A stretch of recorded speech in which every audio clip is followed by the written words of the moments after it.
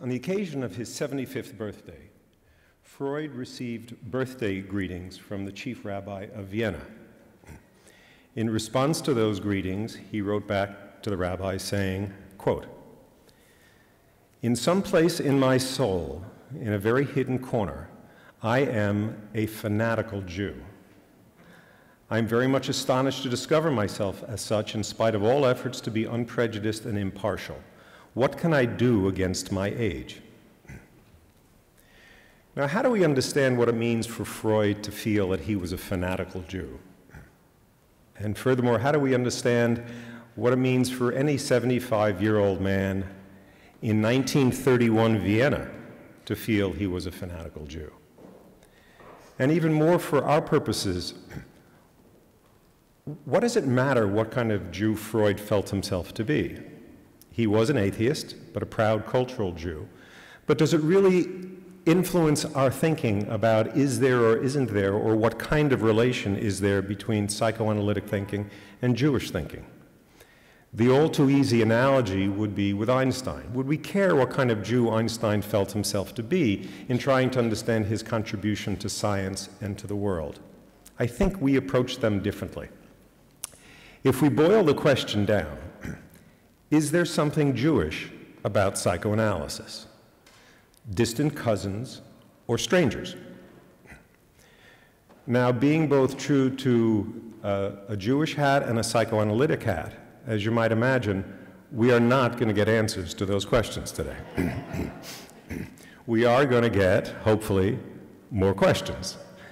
But hopefully these questions will be more nuanced, be more historically based, and most importantly, will begin to take the latent issue that is common in the community, that there is some overlap between Jewish thinking and psychoanalytic thinking, psychotherapy thinking in general, and have it be a topic of conversation, to raise it from the latent issue that it often is, and to have it be a topic for us to talk about both at this talk and in further talks. Now, a bit about Freud, including his own words. Freud was born on 5/6/56. That's May 6th, 1856, the year they finished the construction on the Academy of Music. He was born in a small town in what is now the Czech Republic. His parents were from a long line of Orthodox and Hasidic rabbis. They moved the family to Vienna when he was 4, and by most accounts, though not all accounts, then dropped all religious rituals and observances. Freud was raised heavily influenced by the Enlightenment of the time, and he became a precocious student. He was schooled privately by a rabbi, but later claimed no knowledge of Hebrew. The cultural environment within which he grew was on the one hand characterized by the newfound intellectual freedoms of the burgeoning modern era. Simultaneously, he found himself caged by the insistent otherness of growing anti-Semitism.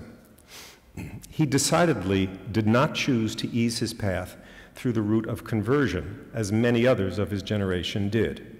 Quote, "I was a Jew, and it always appeared to me not only undignified, but outright foolish to deny it."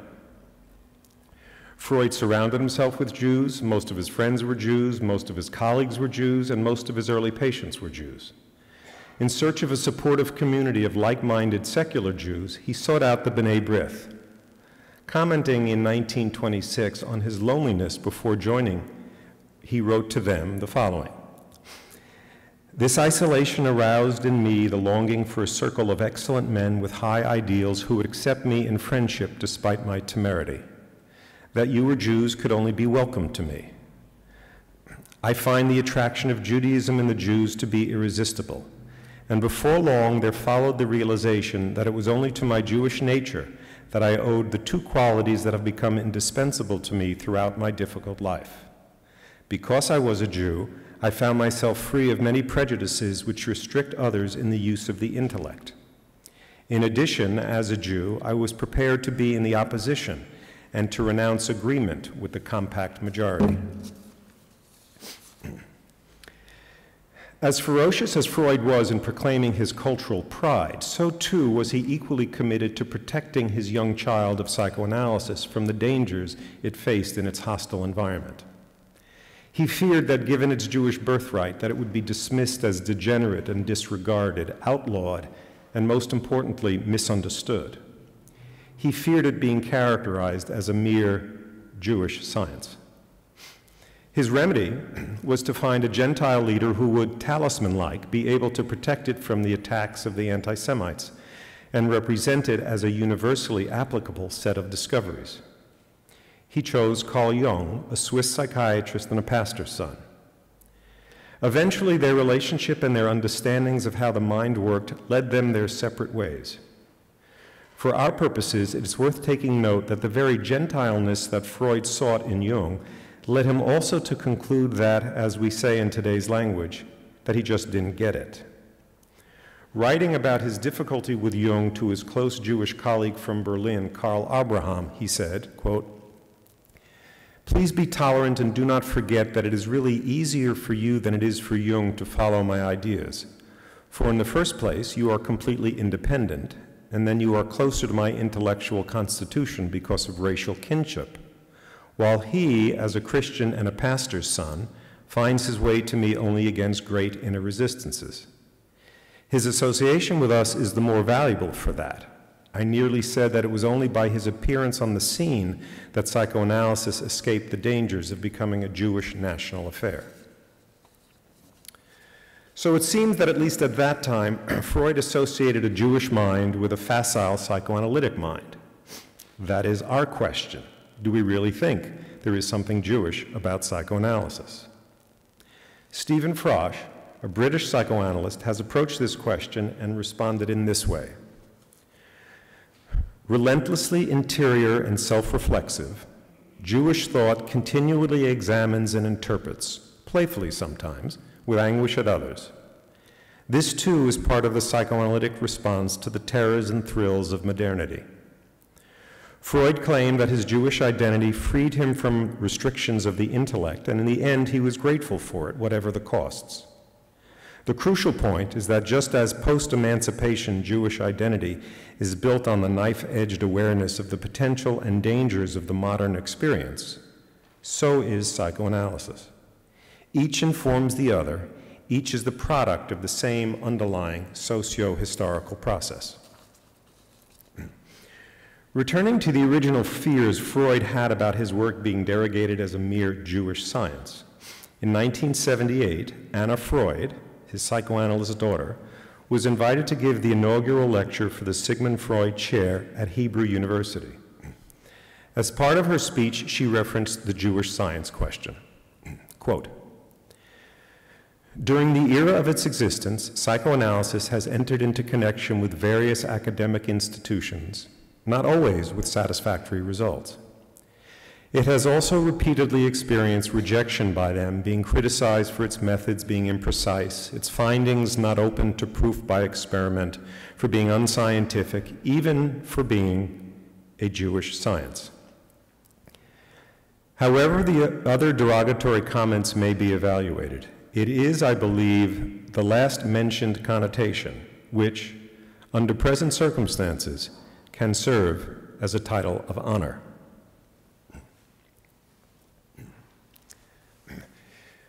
Last summer, my wife and I traveled to Berlin. We visited many monuments, and the one that made the largest impression on us was perhaps the smallest. Picture this. There's a courtyard, and it's surrounded by apartment buildings all around it, and there's a grassy area in the middle of it. And in the middle of that courtyard is a table, a simple table, and two chairs. One of the chairs is standing upright, and the other chair is lying on its back. And the inclination that you have when you walk past it is to go pick up the chair, to right the chair, to fix it. It's amiss, it's askew, there's something wrong here. And you go and you will feel the chair that's stuck on its back, and you will try to pick it up, and you can't. You can't change the chair that's on its back. This monument marks an historical event that took place in that courtyard and many, many, many other courtyards. What happened is this courtyard was filled with a number of Jewish families, and at times the Nazis would come in and would interrupt the meal and would tear the family away from the meal, would tear the family away from the table, and would tear the family away from their lives. But it didn't stop there. What then often happened is that the often non-Jewish neighbors would then walk into that same apartment, would sit down at that same table. They would pick up the chair, they would straighten the tablecloth, and they would finish the soup, and they would take over the apartment as their own, as if what happened didn't happen, as if this assault never took place. The chair was picked up. Similarly, as Freud and Zaretsky and others have pointed out, our biblical Moses goes to the mountaintop. And he goes to the mountaintop to find and declare and experience a monotheistic God, a gift he felt he would give to his people. And this God was to be of a different sort. It was to be a God that one didn't touch, one didn't see in the usual sense, in the usual literal sense, in the sensual sense. It was meant to elevate from what was otherwise a mere sensual experience to something different. And he came down the mountain and he saw that his people, they were having a tough time of it, shall we say. That when faced with frustration, that when faced with disappointment, that when faced with uncertainty, with not knowing, they turned to the familiar, they turned to the shiny, they turned to gold, they turned to idols that they could touch. That the ethereal, abstracted God was beyond them at that moment. Similarly, for those of us who've had the good fortune to be patients in psychoanalysis, and for those of us who have the added good fortune to be able to conduct psychoanalyses, for all us humans, there comes a time where something is stirring in you, something is bubbling up inside us. It could be a hurt, it could be an anger, it could be a tenderness, it could be a lust, it could be a tear, and without even knowing it, we turn away from it. Without even knowing it, we find something to distract ourselves from. We pick up the chair that's unsettling to us. We find some gold to distract ourselves with, something pretty to preoccupy ourselves with in order to turn away from the truth that's from inside us.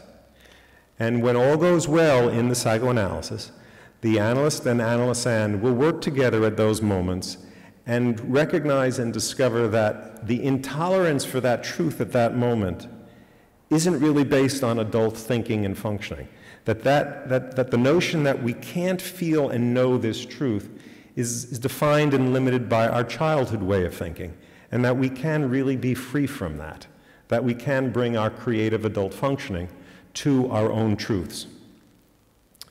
So for me, whether we're talking about the Holocaust, or Moses, or Freud, to me what they share in common is that when they are at their best, they offer us a freedom and a creativity and a maturity that will allow us to live our lives more fully.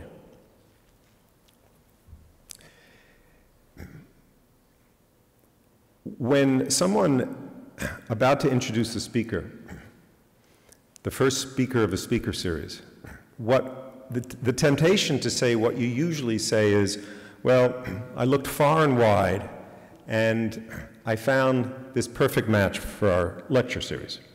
That's the usual thing one says.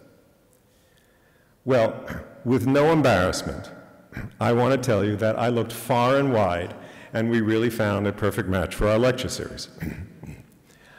I met Eli through his writings. First through your paper, The Place of Psychoanalysis in the History of the Jews, which is, by the way, referenced along with many other papers of his and others on our website, jewishthoughtandpsychoanalysis.com. And from that paper, his book, Secrets of the Soul, A Social and Cultural History of Psychoanalysis. And what was so special to me about the book is I've read lots of books about analysis, many by analysts, many by non-analysts. And what so struck me is that those books that are written by non-practicing analysts generally don't really get what Freud was about, don't really understand the essence of what Freud brought forth as a helping model, as a model to understand the mind in a brand new way. And to my astonishment, Eli's book, Secrets of the Soul, he really does get it. He writes like a seasoned clinician, and I kept going back to the bibliography, the biography, to say, is this guy an analyst? And he wasn't, but he really writes like a seasoned analyst. It's a treat. But not only that, he also writes from the social history perspective. So he has the best of both. He really understands the inner workings of the mind, and he also understands the context with which our minds work socially. So I took a chance, I called him up, and here we are. Professor Zaretsky is a professor of history at the New School for Social Research in New York. He has written many books. They've been translated into many, many languages. He has spoken all over the world, and I also hope to hear more about his forthcoming book called Political Freud. Professor Eli Zaretsky, a pleasure.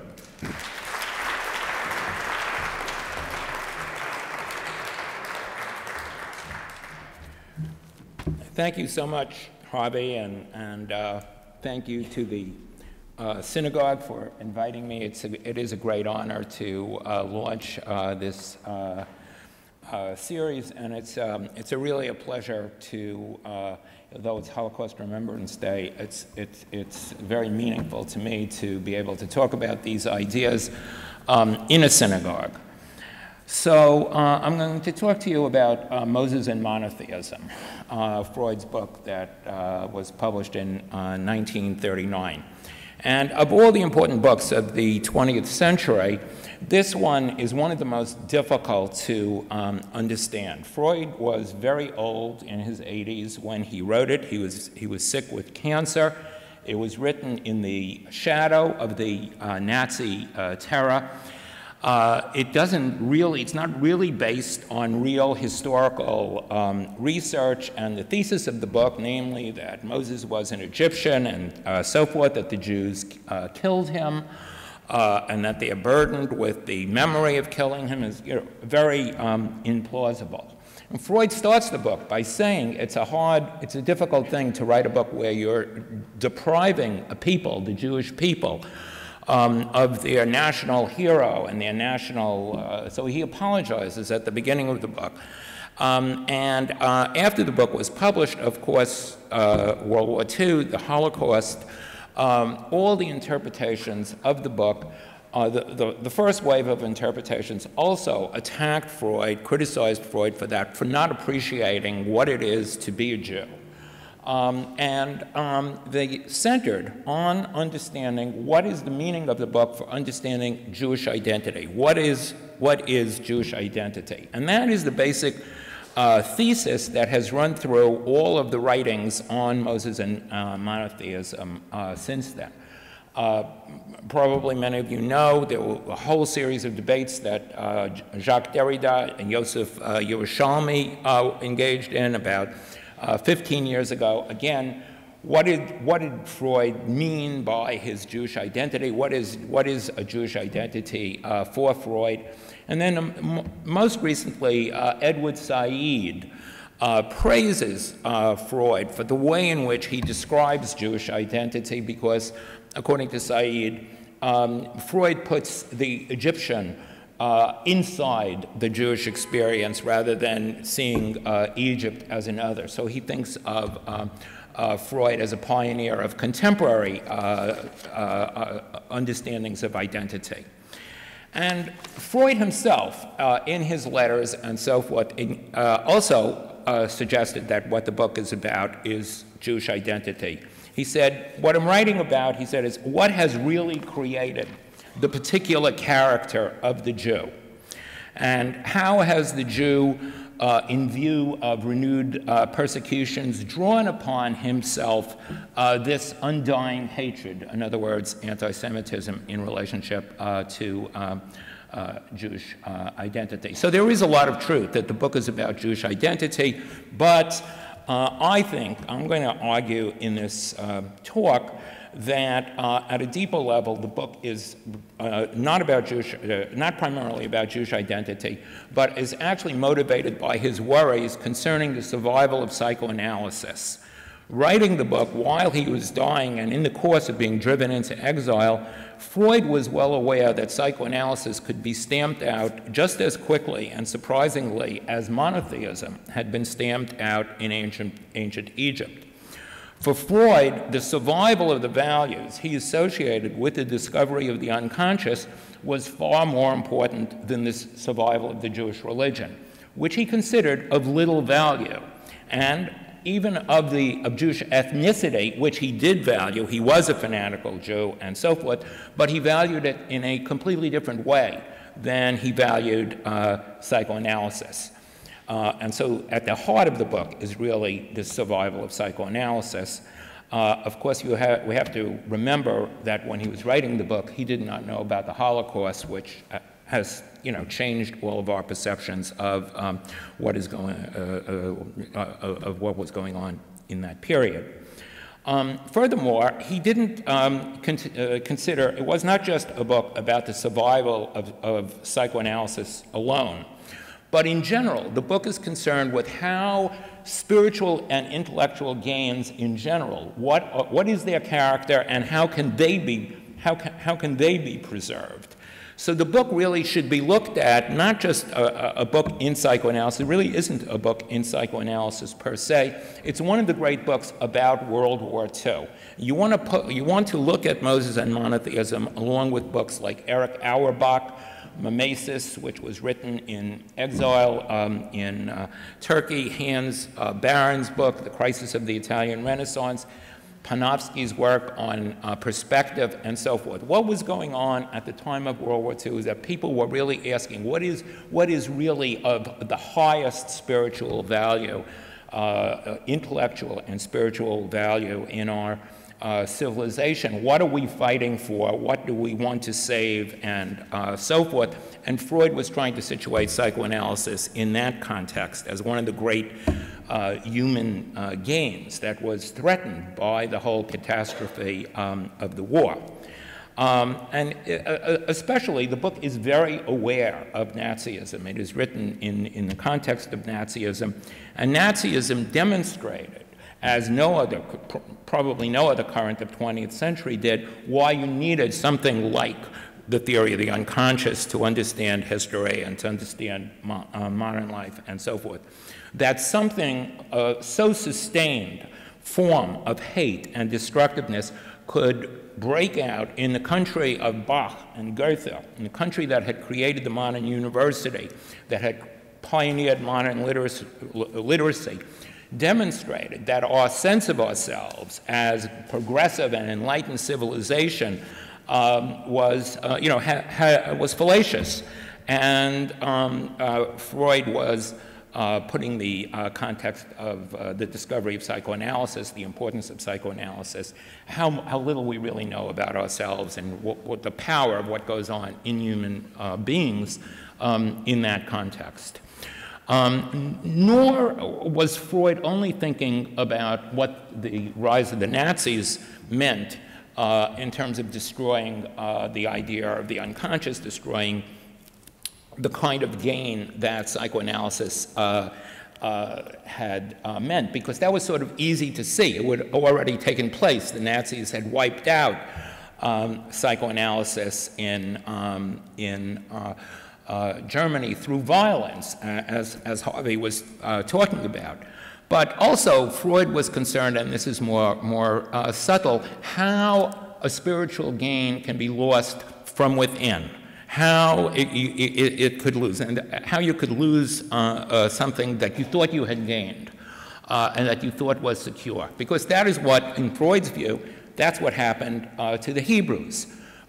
they had this precious gain, and that's really the Bible's view too, the prophet's view and so forth. The Hebrews had made this terrific spiritual and intellectual gain, but it was disintegrating into empty ritual and following of laws and so forth.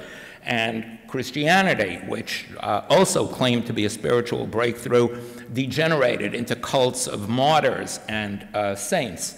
And Freud felt the same thing was happening to psychoanalysis. So it wasn't only the violent side of the suppression of psychoanalysis in the Nazi world, but actually the disintegration of psychoanalysis, above all, in the United States, which was by that time becoming the world center of psychoanalysis, and where Freud was totally at the center of American civilization in terms of film and culture, and this was before TV, advertising, and the like.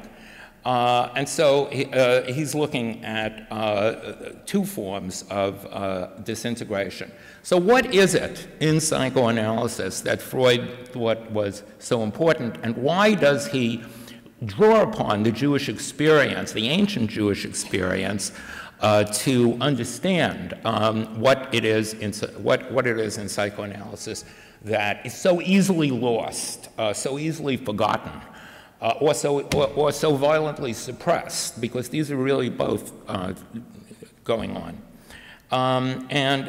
His word for it is Geistigkeit, the German word, Geistigkeit, which there are various ways of translating it, like Geist for Hegel, spirit, you know, and so forth. But probably the way I like to translate it, inwardness or subjectivity. What is really important for Freud in the Jewish experience, in the Hebrew experience, is this. It's one of these incredibly great moments, the discovery of monotheism, not the idea of one God, because he doesn't believe in that or anything like that. It's the prohibition on graven images. It's the Bildverbot. You shall not make a picture of God. Why is that so important? Because all the other religions are making pictures of God because it's reassuring, it's sensual, things you can touch, things you can envision. And the Hebrews, and Harvey brought this out in the Golden Calf and so forth, the Hebrews are thinking about a God that you can't touch, you can't see, you can't feel. And that drives you out of the world of just instinctual gratification and sensuality and empiricism, and it forces you into a world of conceptual thought. And that's what he means by Geistigkeit, that's what he means by spirituality. And this is very much part of his German-speaking world, his education, as Harvey said, the Enlightenment, this idea of a conceptual world, not just an empirical, a sensual world, but a philosophical world, an intelligible world, a world of thought. But it also corresponds to something very deep in Jewish history, and I'll elaborate that, and that's Kedusha, the sacred. Freud is drawing upon it, and in a certain way bringing together German philosophical thought with Kant, who is, which is centered on how we become subjects through concepts, through living in having a philosophical way to grasp the world. He's bringing that together with the Hebrew world of a sacred realm having to do with the fathers, the law of the fathers. And when I say the fathers, I don't mean the men. I mean the tradition, the law. That's what Freud meant, more than anything. He's bringing them together, and he's situating psychoanalysis. It's not reducing psychoanalysis to either of those, but he's situating the discovery of the unconscious in that context. And that's what he means by a spiritual gain, and I think the point he's trying to get at in the book is how hard it is to hold on to something like that, how endangered it is. And you have to see he's writing this in 1939 as the war is about to break out. So let me show now how Moses and monotheism is related to his understanding of psychoanalysis. And I'll do that, first of all, by summarizing the argument of Moses and monotheism according to Freud. So the basic argument is one man created Judaism, Moses. He did this by choosing a circle of followers. This is the idea, is Moses came and chose the Jewish people. They were just a people in Egypt.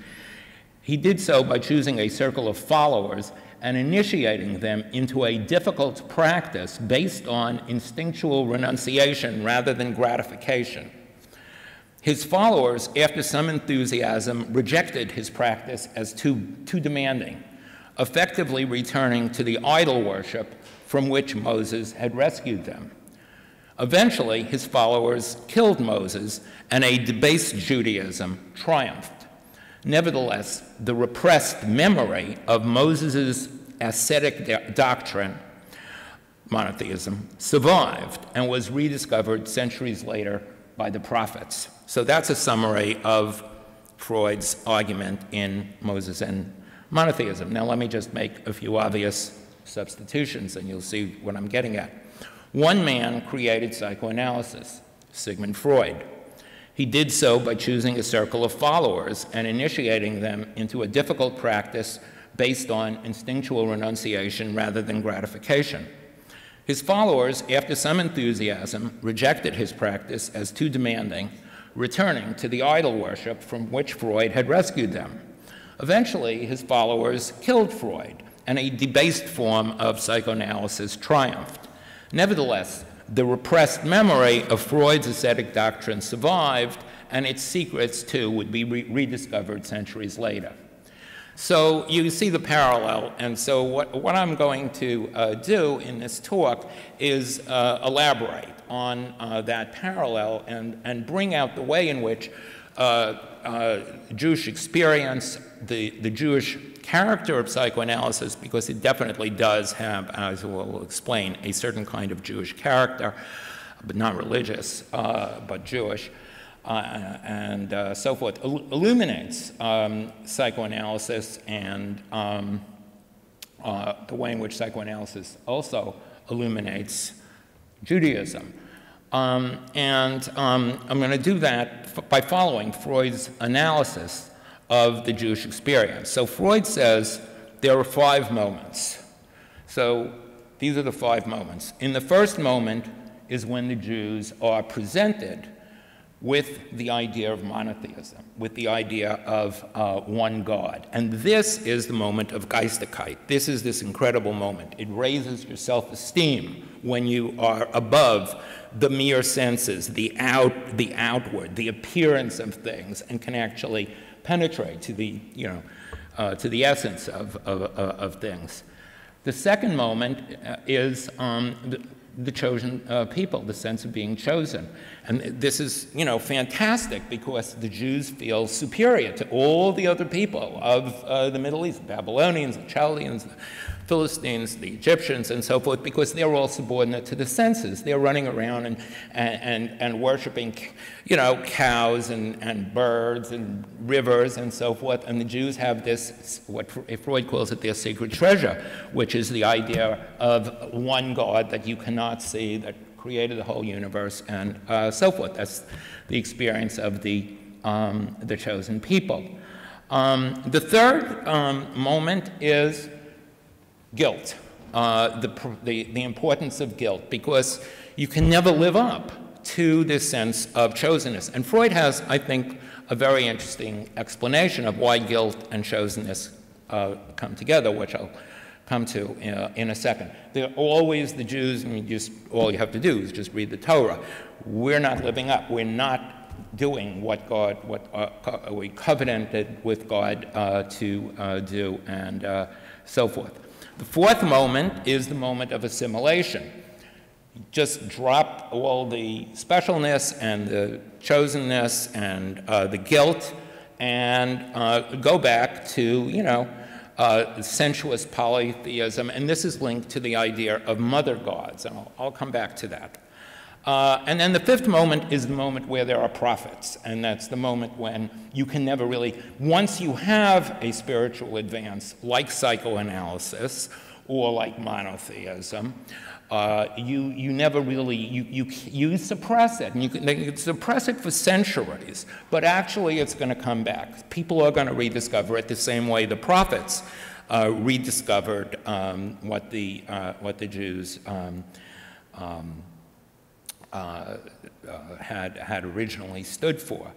Okay, so these are the 5 stages, and I'm going to lay them out. So the first stage is the stage of Geistigkeit, or the stage of monotheism. So Freud starts in Moses and monotheism. He says all religions are based on some historical truth. And this is the same thing about how he analyzes human beings. When they tell their story, they never really tell the true story any more than a religion tells us a true story. The Torah is not the true story of the Hebrew people, but there's an element of truth in it. And you have to know how to read things. You have to know how to read people in order to be able to get back at that truth. And what Freud is saying in Moses and monotheism, and trying to say it, in a reasonable way and so forth, is that the element of truth in the Jewish religion is that Moses was an Egyptian prince. Many people have said this, because otherwise you have to believe the story about the, what's-her-name, putting the baby into the water and then being picked up by an Egyptian princess and so forth. That's sort of not really very plausible. Moses was from the high court, and that what was happening in Egypt at the time when the Jews were there is that there was a religion for the common people, which was a sensuous, polytheistic religion, but at the court, where you had highly educated individuals, they were developing monotheistic ideas. This is associated, there was very good historical reasons to think this. This is associated with Akhenaten, sometimes called the first individual in human history. And then they were persecuted. The people at the court were persecuted. And so Moses fled the court, according to Freud's attempted reconstruction. Moses fled the court and came and chose the Jewish people. This is why we feel, I'm Jewish, obviously. That's why we feel chosen, because Moses chose us. He chooses them because because this message of monotheism is so important, and it's being wiped out at the court, and he needs a people to carry and preserve this message. Now, why did the Jewish people respond so powerfully to Moses when he comes to them with the message that there's only one God? And here you have to really sort of go a certain way with Freud, and I hope you'll sort of go with me, because it does take a while to get into his way of thinking, but once you become familiar with it, you really can't you really can't proceed without it. And it's that Freud has a certain idea about civilization, and it's an obsession, and it's a mythological obsession. It's wrong, but we don't have really understandings about civilization. We need mythological things like the social contract theory and so forth. We have various ways of trying to grasp what are the foundations of our civilization, what is its basic dynamic, and so forth. And so for Freud, the basic thing is civilization starts, justice starts, law starts, thinking, regulating relations between individuals starts with the murder of the primal father. Originally, there's a primal father, the father is killed, and then the sons, the brothers, create the family, create law, create kinship relations, and so forth. And obviously, obviously did not happen in that way, and Freud understood that. In Moses and Monotheism, he said that in an earlier book he had described it as if something like that really happened. Now he thinks it's something that is describing a process that occurred over centuries and so forth. But you do have to have his conception of the foundational power of a father. And this is why he thinks psychoanalysis is linked to the Jews, because the Jews have a sensitivity to what he calls the repressed historical memory of the father. We're closer, according to Freud, to that understanding because we're monotheistic and we're not Trinity. We don't have a Trinity, you know. We don't have Virgin Mary and so forth. It gives the Jews a particular sensitivity. So when Moses comes to the Jewish people and presents this idea, they immediately get it because it's a repetition. He is a great father figure to the Jewish people. They're used to the idea of a father. They're very close. Part of Freud's thinking is that we can't really understand very early events like Moses and the Hebrews. These are extreme, they're like events that occur in human infancy. These are massive, incredible things that occur very early in human history and in human life, and you can call them traumas. They stay with us. And so the Jews sort of know something about the killing of the father. They sense it, and the killing of the father is really the awesome power of the father. And so when Moses comes, they respond. And Freud explores what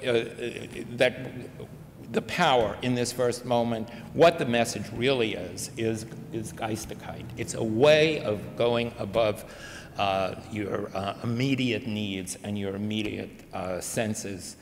And he describes what's going on in Egypt at that time that produced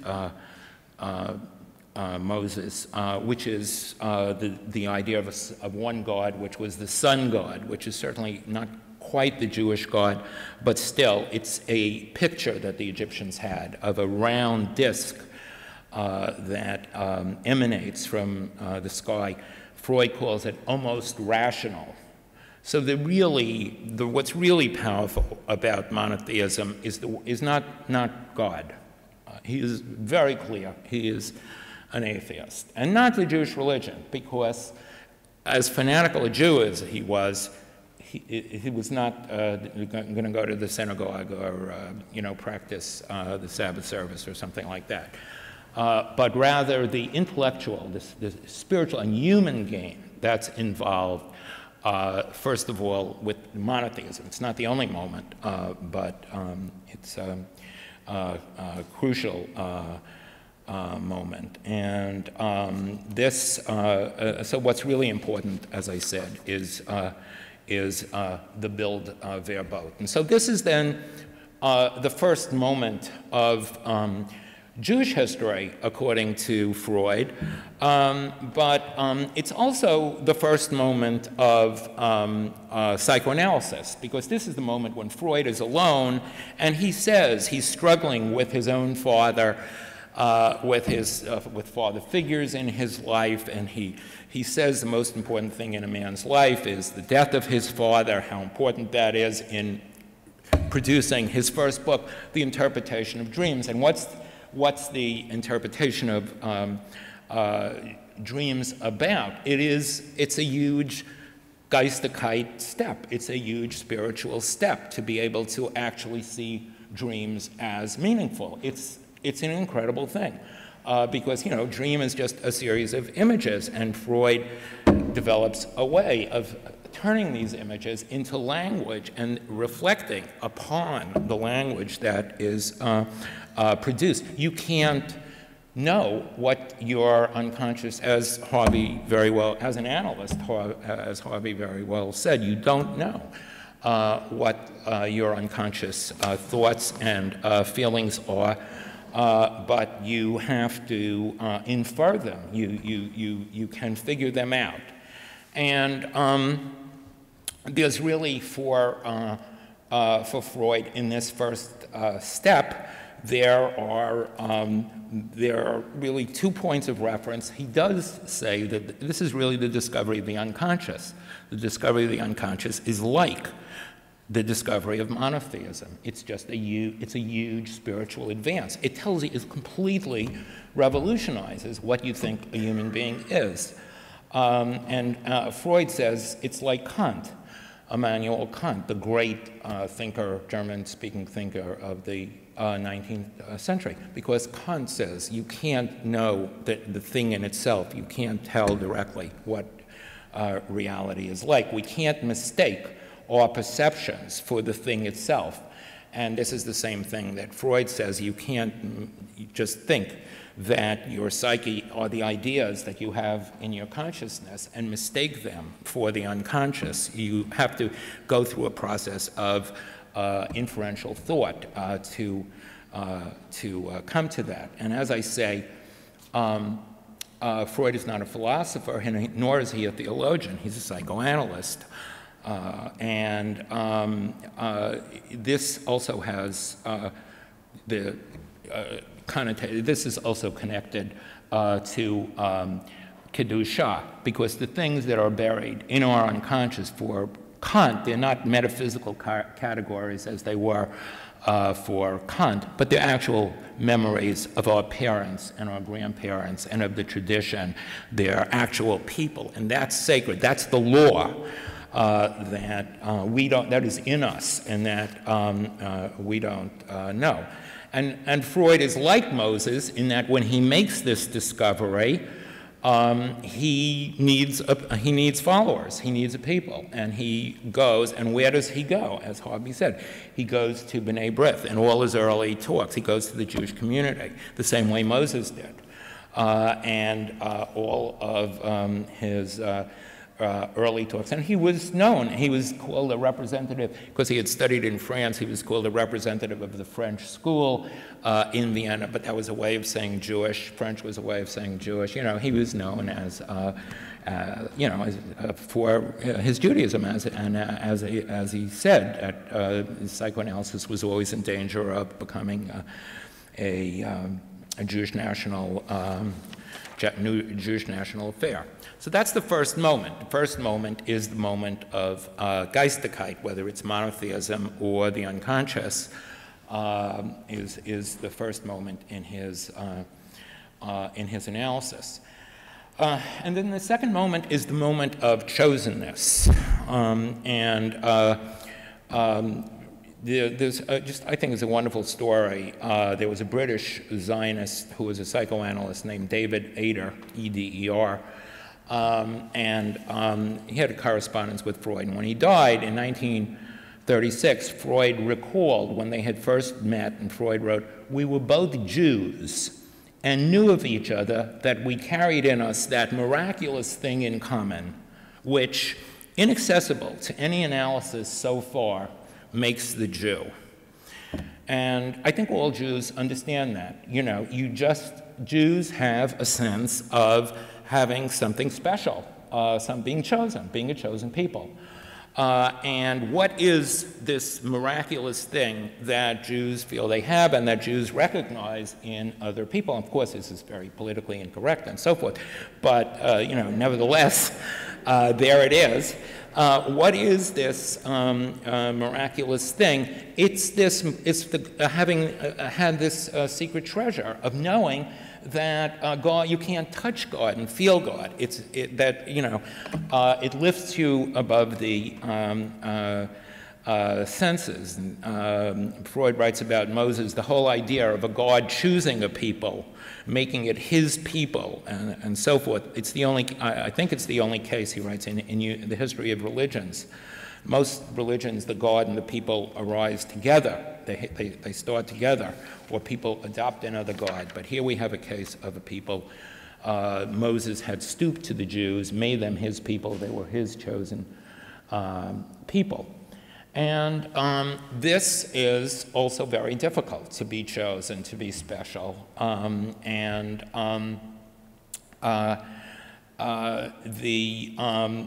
Because it is a spiritual game, but it's a spiritual game that you have to live up to. It's easier to live in the world of senses. It's the gain. What is the gain above all? It's the gain of having a law. I'm going to come back to this. Freud calls it, anyway, the triumph of spirituality or Geistigkeit over the senses, an instinctual renunciation. The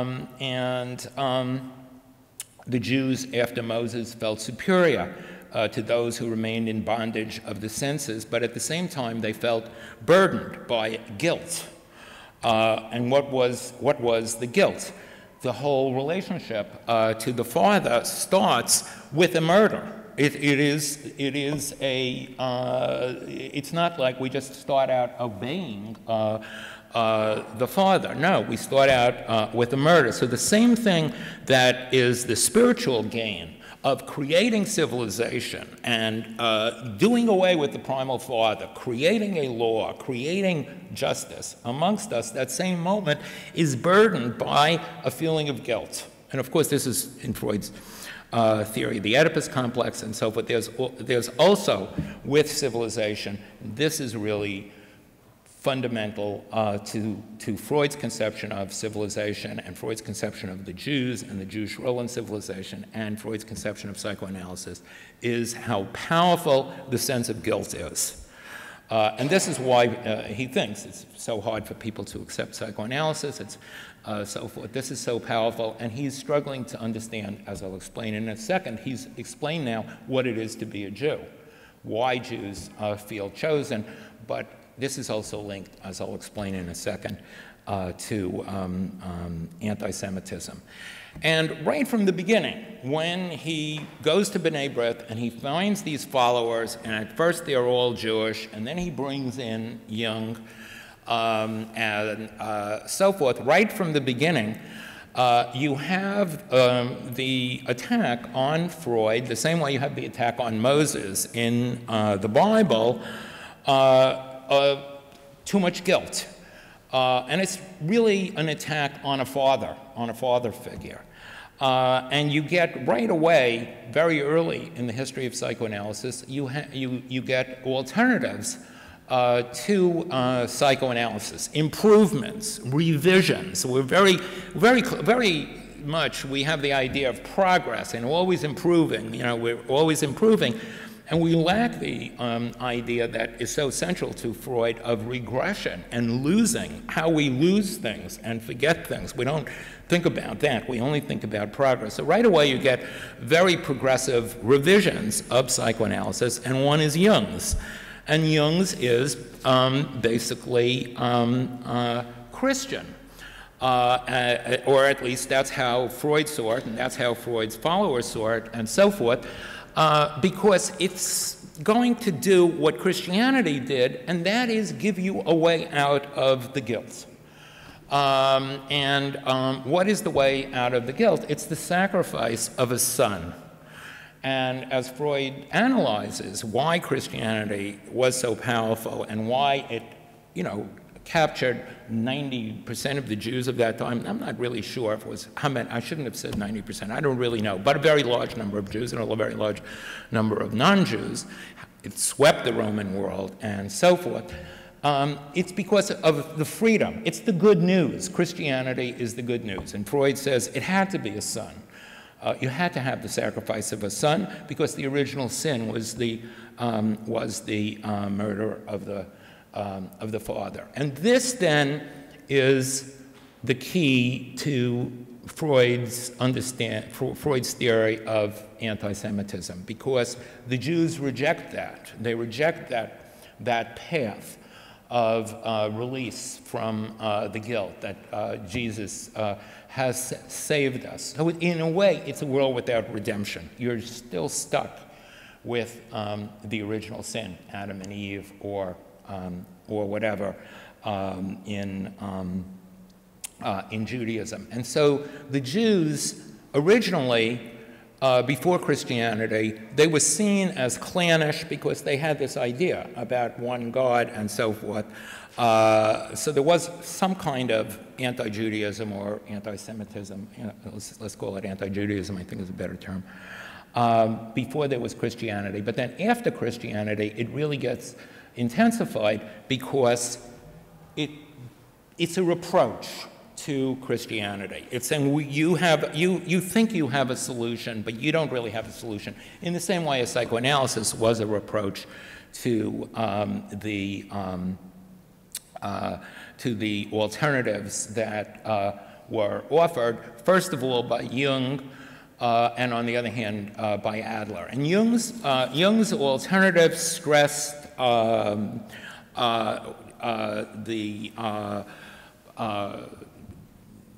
collective unconscious, got the individual out of the problem of dealing with their own life and so forth. But right away from the, and Jung is not really anti-Semitic, and nor is he really Christian, but he has a kind of religious thing, and he does see Judaism, as Anna Freud did, as a Jewish science. And I'll just read you a little bit from the letters at that time. One of Freud's followers, who is Jewish, says, Jung identifies confession. He thinks that psychoanalysis is like confession. Psychoanalysis is not confession, because confession is, makes you a good person in the light of the Father. The purpose of psychoanalysis is not to confess sins, it's to demolish the Father image, the Father imago, Ferenczi says. This is completely absent in psychoanalysis. And the other thing is, it's for the community. It's good for Jung.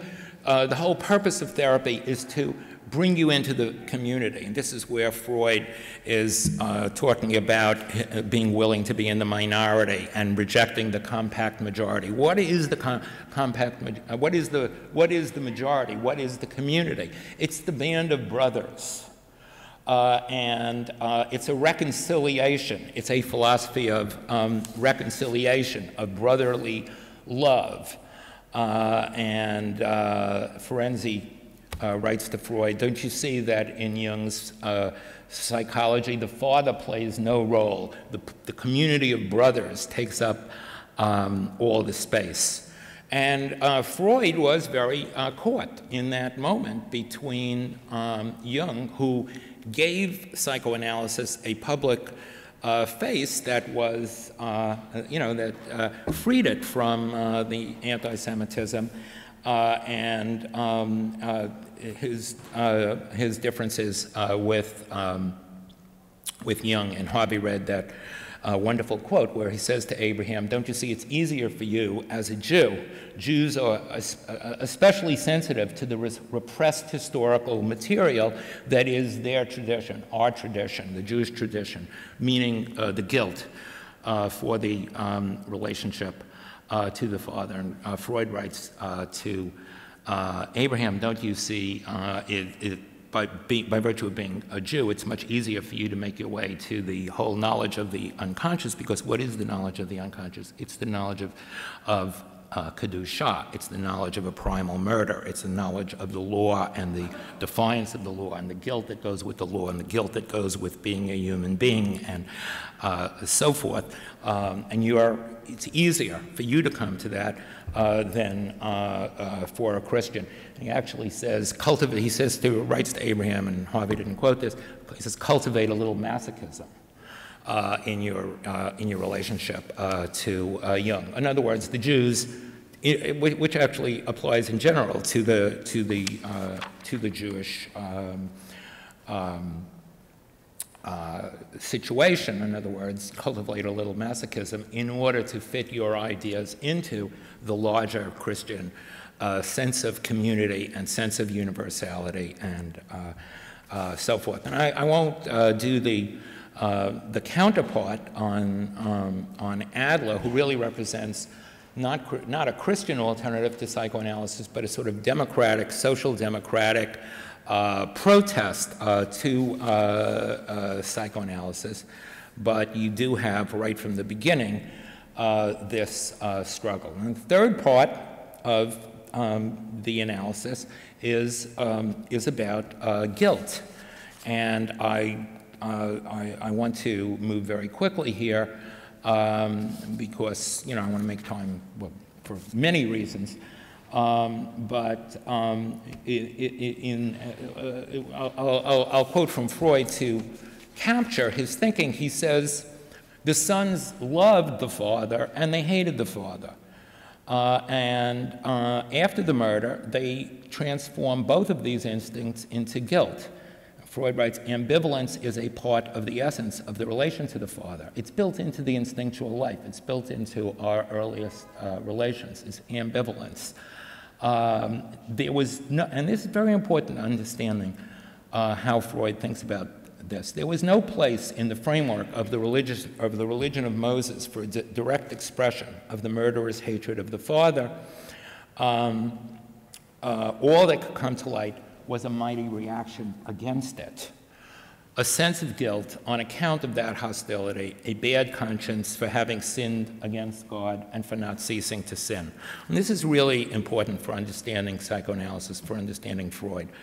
You're not guilty because of what you did. Yeah, there were events. You're guilty for what you think and for what you feel.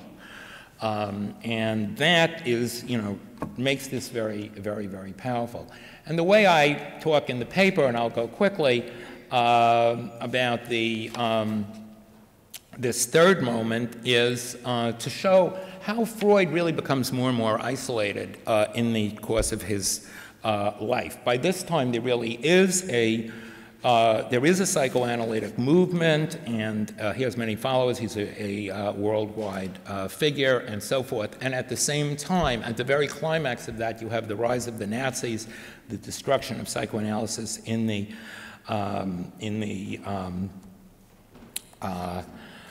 German-speaking world, and you also, the experience that, psychoanalysis goes through of struggling for its own survival in the context of being caught between, on the one hand, Nazism, and on the other hand, the power of the United States at that point. The Jews are in the same situation, and both communism and America, America with its very positive psychologies of encouragement, psychologies of mind cure, psychologies that tell you what you can do, not what you're suffering from, and so forth. These are real alternatives to Freud at that point. And he comes to focus more and more on the question of the death instinct and the questions of guilt, and also how difficult, how impossible psychoanalysis itself is. And that's when he formulates the theory of the superego. So what he's doing all the time, he's taking these things that are mythological, like a father figure, like a primal father, but he's turning them into theories of psychology that actually can make sense and can actually have scientific ground. So you can really understand a person through the idea of id, ego, and superego. The superego is the representative of the father, of the law within us. So he's constantly developing a genuine psychology. He says, he says, the superego makes the man. Superego stands over the ego.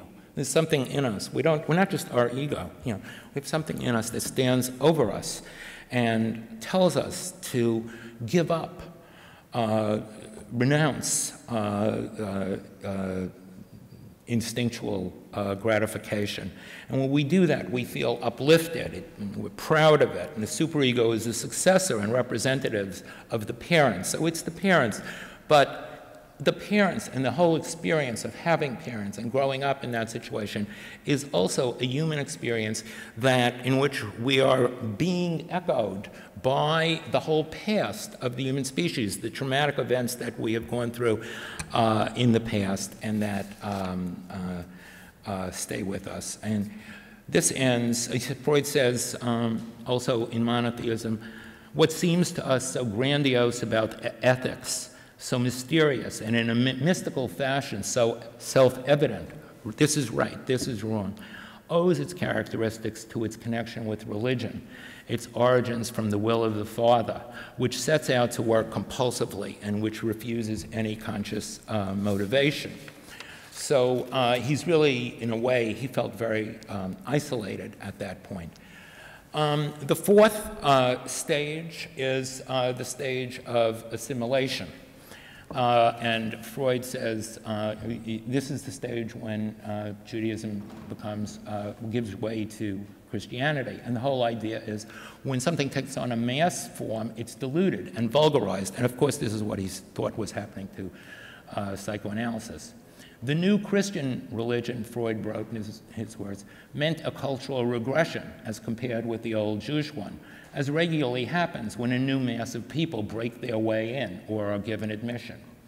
The Christian religion did not maintain, we see this in revolutions all the time, the Christian religion did not maintain the high level in things of the mind to which Judaism had soared. It was no longer strictly monotheist. It took over numerous symbolic rituals from surrounding peoples.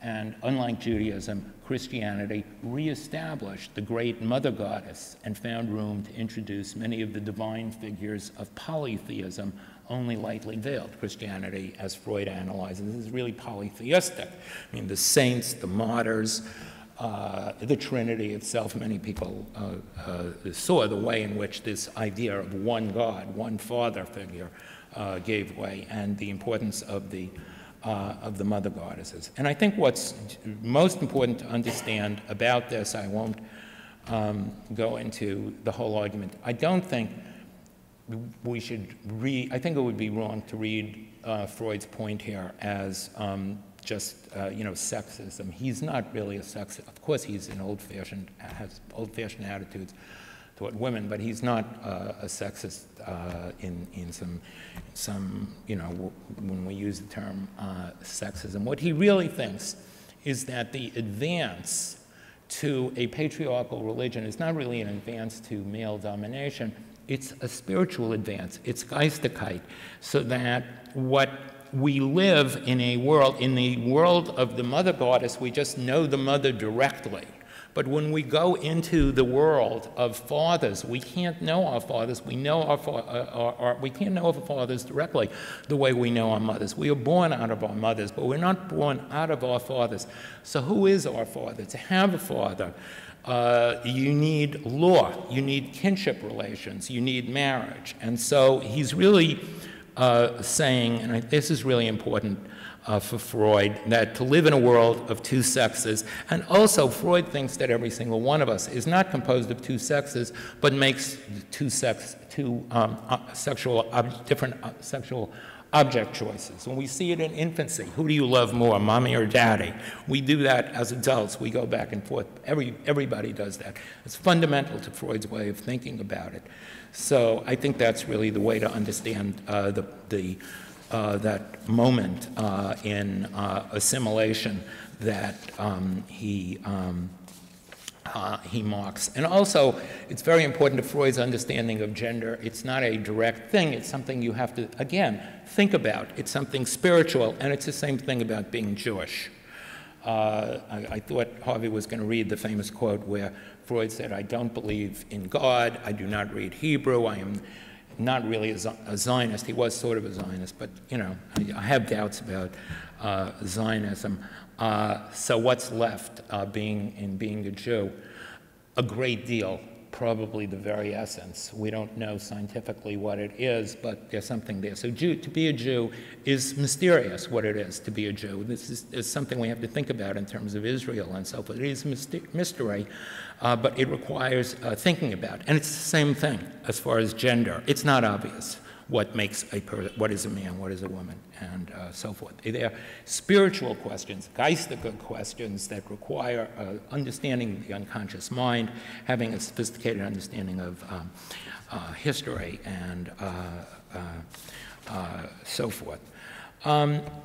Freud dies just right after writing Moses and Monotheism. And that raises the question how to understand the history of psychoanalysis, just like how to understand the history of Judaism after Moses, how to understand the history of psychoanalysis after Freud. Freud writes, it would be wrong to break off the chain of causation with Moses and neglect what his successors, the prophets, Jewish prophets, achieved. Monotheism had not taken root in Egypt. It started, but the same failure might have happened in Israel. From the masses of the Jewish people, however, and here we're coming to Jewish identity, there arose again and again men who lent new color to the fading tradition, renewed the admonitions and demands of Moses, and did not rest until the lost cause was once more regained. And so you can look at the history of psychoanalysis in the same way, whether later prophets, and you constantly have returned to Freud, whether Lacan and so forth. Okay. Okay, I think I think you want me to stop at this point, or shall I say a few words? I'm getting a signal that I've gone on too long, so. You want to save time for questions? Yes, okay. So finally, what does this mean? First of all, it brings out the connection of psychoanalysis to Jewish history. It's the issue of the law, the issue of the father, and the sensitivity of that. Secondly, it brings out how to understand World War II, the specificity of the Jewish question to World War II. There's something special about it. It also brings out something about how to understand history, the idea that history, like the human mind, we have to understand it archaeologically. It has things that have happened in the past. They're not really just past. They're still there, just like things that happen in our infancy are still there. Finally, this being Holocaust, so it's really one of the great books about the Holocaust. It's one of the great books about understanding World War II. I'll talk about it in the question and answer period. And finally, I would return to its place for Freud as a Jew and his relationship to the question of Jewish identity and so forth, because he says in the book, he says, it's proof of a psychical fitness in the mass which became the Jewish people, that it could bring forth so many persons who were ready to take upon themselves the burden of the Mosaic religion. The Jews are always in exile, they're always displaced, and yet they are constantly going back to this moment that starts with Moses, constantly producing new people who are willing to take upon themselves the burden of the Mosaic religion, even if the stimulus had first come from the outside, from a great stranger. And I think you could look at Freud as himself being a stranger in the context of the Jewish people and in the context of the moment when the Holocaust is really taking shape. Thank you.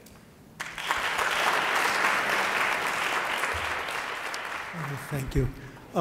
You made some parallels between Kedusha and the Jewish unconscious, but it's been 2 generations since Freud wrote this. It's been 2 or 3 generations since Freud wrote Moses and Monotheism.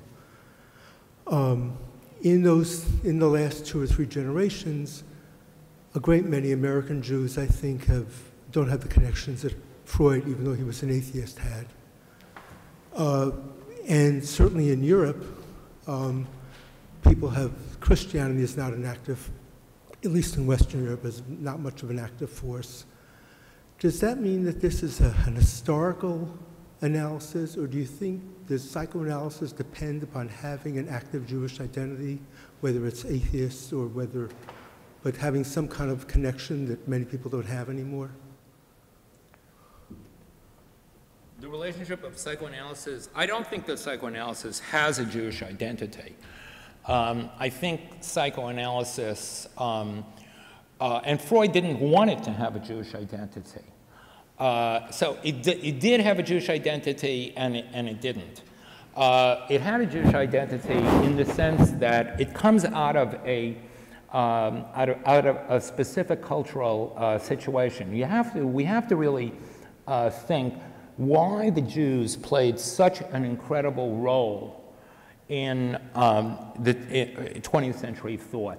The writers, the thinkers, the scientists, okay, Einstein, but in terms of literature, in terms of philosophical thought, and so forth, it has a specificity to the Jewish situation in Eastern Europe and in the German world. They're outsiders. That's fundamental. They're coming into this moment when the universities are expanding, but they're also outsiders. They don't share the dominant view, the dominant assumptions of the culture. But there's also something very specific to the Jewish situation at that time. I never really, and I think Freud is getting at this, and it's the sensitivity to the father, in quotes. I never really fully understood this until I studied Kafka, because Kafka's worldview, he's a contemporary, more or less. He's the next generation, but of course he dies much before Freud. It's very much the same worldview. It's a worldview where there's a powerful law and where powerful feelings of guilt exist and so forth. And the person who really helped me to understand what was so Jewish about Kafka and by analogy about Freud is Gershom Scholem, who you know is the great Jewish historian of Jewish mysticism who emigrated to Israel in 1923. And Scholem said what you see in Kafka, it's a world without redemption. Christianity offers a redemption. And it's a world without redemption. It's a Jewish world. Try explaining this to the Goyim, Scholem says. Or Gentiles, please excuse me for the vulgarity. That was very specific. Since then, psychoanalysis became a world movement. It's probably stronger now in Catholic countries. Freud did not understand the power of Christian thought on some of the same questions of guilt that he was concerned with. And he also didn't really, there were plenty of Jews, Martin Buber, for example, and many other Jews who think of God as very touchable and feelable and sensual, and probably many people feel that way, so Freud had a very particular take on it. But in no way is psychoanalysis today. It's an international movement.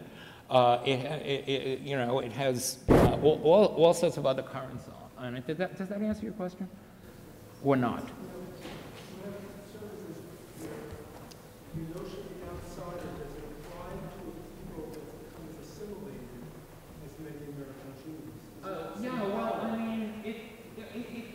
The whole thrust of my talk is to question the assimilation of the American Jews, absolutely. And I think that if you think psychoanalytically, you have to question easy forms of Jewish identity and Jewish assimilation and Jewish closeness to what we call, I didn't have time to really present it, what comes to be called the Judeo-Christian world, and the assumption, which is extremely alien to Freud, and why I think Moses and monotheism is so important, that we all we really, Jews and Christians, we just basically, we have the same God, and we all sort of share a worldview. This is something that develops after World War II. And that's when you get this pushing aside of Moses and monotheism. No one will say Moses and monotheism is an important book about World War II. So there's huge debates after World War II about what was the meaning of the war and what does the West stand for? What is the Cold War? It stands for Judeo-Christian values. And I think I would look at that as a kind of regression, a kind of step backward. I think probably the most interesting thing that has been written about Moses and monotheism recently has come from a Palestinian who is Edward Said. And he says that Freud is about the other, as the Palestinian is the other. as the post-colonial is the other. So Freud is about the eruption of the other. So yes, I think the relevance of this is that it unsettles easy forms of assimilation and the easy assumption that we know what it is to be a Jew, and you know. Two questions. One is about this Judaism, because almost, it seems to me, you might have the opposite problem. I mean, there's a lot of discussion of assimilation, but there's sort of opposite problem where Freud, for someone like Freud, I mean, I'm thinking of Isaac Deutscher's essay on the non-Jewish Jew, and for Deutscher, you know, a person like Freud, the whole idea of Judaism, in a sense, it's a particularism that rejects particularism. It's a particularism, like a particular ethnic identity that, because of the way it sort of understands, you experience suffering, you reach out to a sort of abstraction through a denial of this particularism. That's right. Whereas it seems like in the present, if anything, a lot of Jewish identity has turned much less to a kind of embracing of a sort of non-complicated, non-problematic, a sort of nostalgia for a Jewish cultural identity, rather than the sense that sort of, in a way, what it means to achieve the fullness of Judaism is to violently reject Judaism, as Freud did, and to achieve a kind of like universality and a universal understanding of suffering. He never rejected Judaism. He rejected Jewish religion. Yeah. Anyways, that's one just sort of straight thought. The other question I had... Let me answer that. Okay. And come to the... all right, go on. Give me this. Well, the other question was, you said psychoanalysis was a science or a philosophy of instinctual renunciation. Right. And it seems to me, a tension I've always, you know, I'm perpetually sort of trying to figure out in Freud's work is, on the one hand, Freud seems to be like, you know, a warrior for sexual liberation. Someone who, to some degree, wrote in, you know, a number of his works about the cruelty inflicted on individuals in the society by the constant demands for renunciation, and who, you know, recommended reform of reform of more generally repressive mores. On the other hand, there's the Freud who thinks that, you know, what the failure of civilization is the kind of return of the repressed in a more violent form and a kind of total release of aggressive impulses. So I'm curious what you think about the tension between, or the sense that when Freud's talking about renunciation, he's also saying that this sense of guilt and this eternal conscience is, in a way, the impossibility of renunciation, because the impulses come back, and they come back actually stronger and more aggressive and more violent. I gave a version of this paper at a hospital, and they were all psychiatrists and social workers in New York, and there was an older man. And basically, we just sort of gathered questions and comments afterward, and there was an older man. And I wish I knew his name, because I would have liked to pursue the discussion with him. And he said, you know, Freud was just wrong. His pessimism was completely misplaced. And that's why we've made so much progress since Freud's day. I said to him, well, from your mouth to God's ear, I hope you're right that we have made so much progress, because you know, but I feel in so many ways that we have to really have Freud really was not a pessimist. He was not Kafka. He was much more optimistic and much more on the positive side you know, of that. But I do feel that we need, let's say, skepticism, to use Montaigne's term. We need some of Freud's skepticism, because I definitely feel that we need the concept of regression. We have to really see how much gets lost, because I'm just very struck, for example, this is not about Judaism or psychoanalysis, but just in terms of the current economic crisis. Since it broke out in 2007, people walk around as if we never had an experience of an economic crisis, we never had a New Deal, we didn't understand Keynes. It's all like, oh, this is the first time we can't do that. Just like an amazing amount of regression. And I think we have to understand, basically, regression doesn't just occur with Hitler-like figures, if you want to say Putin or something like that. It occurs under the guise of liberal platitudes about how complicated everything is, and we don't really understand things, and you know, the world is full of, you know, compromises and so forth. That's just as in psychoanalysis. The dangers didn't just come through violent repression, but they come through internal platitudes in which we are constantly, it's all about narcissism, constantly building ourselves up and describing ourselves as more progressive, having a more complicated worldview, really advanced, and so forth. So I do think we need some of that skepticism. But I'm not sure that this guy who said Freud was wrong and his pessimism was misplaced, and that's because we didn't follow that, we've made a huge amount of progress since then. I'm not sure that he was wrong. On your first question of the concerning the non-Jewish Jew, I quote from it in the full paper, and you know, it's Deutsche's essay is a great essay. Deutsche was a Trotskyist, Marxist, Polish Jew, and one of the great historians, biographers of the 20th century. He wrote a wonderful essay called The Non-Jewish Jew. And these are all of these Jews, like Spinoza, Heine, Marx, Freud, and so forth, that come out of the Jewish world in certain ways, embody Jewish values, but which was true of just almost all the Jews at that time. They want to be part of modernity. The Jewish world was little villages in Eastern Europe, and people, you know, doing the same things over and over again, and I mean, the same, you know, rituals, and reading the same books as if nothing had been written since the Torah and the Talmud and so forth, and they wanted to be part of modernity. So yes, there is that very strong sense in the Jewish experience of leaving behind a particularism for universalism. But I do think, I'm an historian, and I think psychoanalysis and history share. I mean, I'm sure that Harvey would agree with me that you cannot really know anything about a person until you actually discover, and that what you discover is going to be very concrete and specific to that person. And it's the same thing with history. History is not really just like universal advances like Judeo-Christianity or the Axial Age. It's actually made up of very particular events. So I think this non-Jewish Jew doesn't quite go on. I think that your main thesis that in many respects Moses and monotheism serves as proxy for Freud's own reflections on the achievements of psychoanalysis and, right. and just how fragile any kind of achievement of inwardness or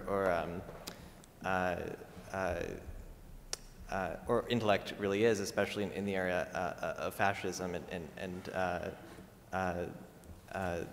fascism with a mass movement at that. I wanted, though, to just express like one of my reservations in accepting this, though, is the close similarities you see between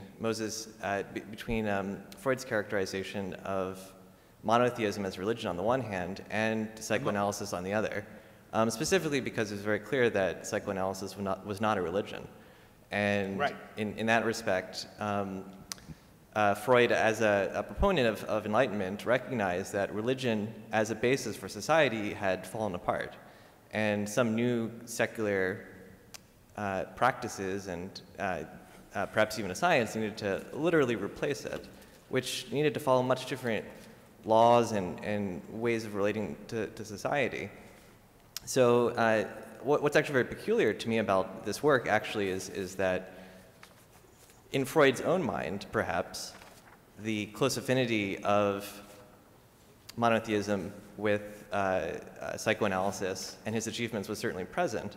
But I'm not sure that it necessarily reflects the psychoanalytic movement as a whole, taking under its wing many new developments and practitioners who identified very strongly with Freud's own work, like Otto Fenichel and with Wilhelm Reich and so forth, but nevertheless not so deeply committed to the more ascetic, perhaps, commitments of Freud himself. Right. I agree. The psychoanalysis in the classically, I think the way that Freud, we know quite a bit about how he practiced psychoanalysis, and it wasn't exactly ascetic in the sense that, you know, they drank tea, you know, that it was more conversational and so forth. You know, when it was taken over in the United States in the early period, it could be quite sadistic and sexist. It was a horrible, you know, adaptation. And it was really the movements of the 60s and women's liberation, gay liberation that transformed psychoanalysis and brought in the need. I have a personal trainer in a gym, and he's constantly saying to me, oh, awesome, that's fantastic, you know, and so forth. So, you know, I always tell my students the greatest psychologist of the 20th century is Skinner, because he demonstrated that only positive reinforcement works. Negative reinforcement doesn't work. So Freud didn't understand that. But that doesn't mean that he wasn't getting at something there. And I think on the religion thing, I was looking for a quote. He has a, he says,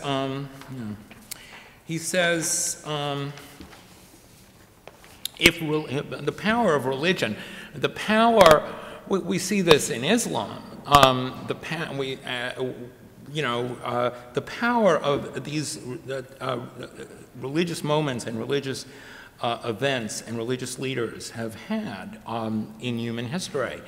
And this is where I think you have to really get the model that Freud has of archaeology. And he uses the image of the levels in Rome. So when you go to Rome, you can see medieval Rome, you can see ancient Rome, you can see contemporary Rome, and they're all there together. And it's the same thing in the human mind. You can see a 3-year-old, and a 5-year-old, and a 80-year-old all at the same time, and it's the same thing in history. There are moments in history, and they stay with us. And he thought, you know, religion was important in that way. He says in Moses of Monotheism, if a religious tradition were only based on conscious or explicit communication, like you should believe in God, you should do this, and so forth, it would just be listened to, judged, and perhaps dismissed like any other piece of information from the outside. It would never, this is Freud, it would never attain the privilege of being liberated from the constraints of logical thought. It must have undergone the fate of being repressed because it's been liberated from logical thought. Somebody tells you, you know, there's a God, very interesting, you know, but it's the power of a command. I heard a guy give a paper on how they practice psychoanalysis underground in communist Czechoslovakia, and he said it was like Freud gave a command, do that, go there, start an institute. Do that. He said they were just heard that always in there. So it's like Moses, you know, it's a command, and it's liberated from the constraints of logical thought. It must have undergone the fate of being repressed, the condition of lingering in the unconscious before it is able to display such powerful effects on its return to bring the masses under its spell. So yeah, psychoanalysis has never been a religion.